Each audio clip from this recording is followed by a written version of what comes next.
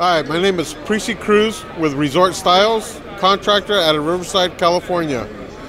And I do a lot of demolition, footings, walls, and I use the crusher.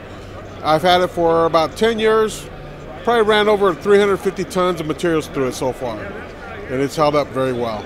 We had a couple jobs in Orange County where trucking was difficult to get in and out of, and so we used all the material on site for backfilling and fill. The biggest benefit on the cost savings is trucking in the material in and out, because a lot of the times we use it for base, we use it for backfill, retaining walls. We've done some pulled demolitions, and it's, we separate the rebar, pull the rebar out. We use all the material on site. The trucking is the savings and dump fees in California, up around $200 a truck for concrete disposal.